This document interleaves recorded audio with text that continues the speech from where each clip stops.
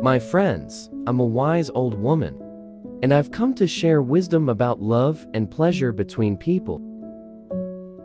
Just as flowers need sun and rain to blossom their petals and exude perfume, our bodies also need affection and sensuality to awaken their full potential for joy. It is known that the most sensitive parts of the female body are in the external region of the genitals, so that a gentle touch to this area can already bring great pleasure without the need for insertion. In the northern lands, women have been using objects made by human hands to amplify their pleasures when making out with their partners. Icelandic women are said to be the most fond of these artifacts, followed by English and Norwegian women. There are those who see this practice as something natural. After all, the human body was made to feel pleasure. However, in other places, they consider it disgusting or sinful. In the West, East Asia, and the South Seas, men and women have been pleasuring themselves with kisses and caresses since time immemorial. In parts of Africa, on the other hand, it is believed that using the mouth to give pleasure is something that hurts nature. Just as some religious faiths teach that such affection is impure conduct. My dears, pleasure between people depends not only on the joining of bodies, but on the warmth of hearts. A harmonious home full of beauty with flowers, candles, and love songs is in itself a caress for the soul. In the same way, a tender gaze and accomplices, smile or whisper by the ear, also ignite the flame of desire. For many women, penetration alone is not enough to achieve ecstasy. They need to be caressed in other places, solely and for a long time. Just as stretching is essential before any physical exercise,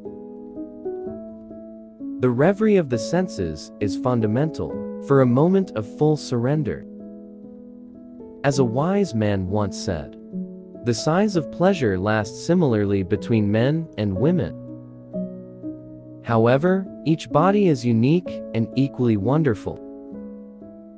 What matters is that men and women perceive themselves as equals, in bed with the same rights to feel pleasure. I hope these words have brought you some comfort or teaching. Now I'm on my way, but may joy and peace remain in your hearts. The wise say that when mind and body are in harmony, during moments of tenderness, pleasures intensify in an extraordinary way.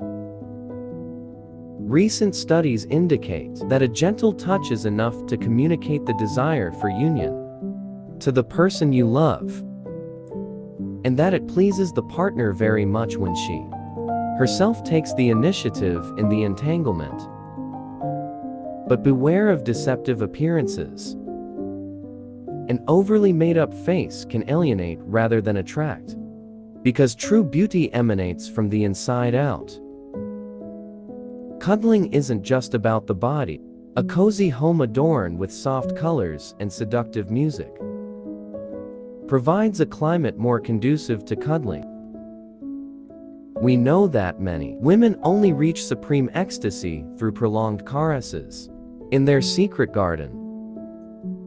For this to happen, it's essential that their partners dedicate quality time to delighting the female senses, and don't rush the touches too much.